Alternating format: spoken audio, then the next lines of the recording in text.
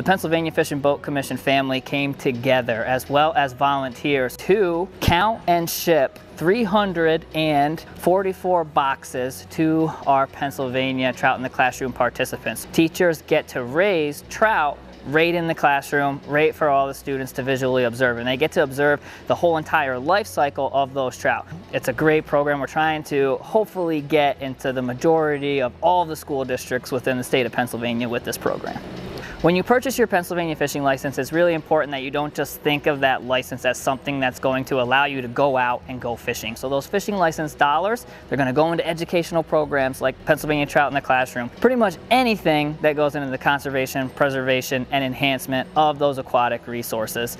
To purchase your fishing license, visit fishandboat.com. You can also utilize the website to learn all sorts of things about Pennsylvania's aquatic resources and how you can best experience them while you're visiting or if you are a resident of Pennsylvania.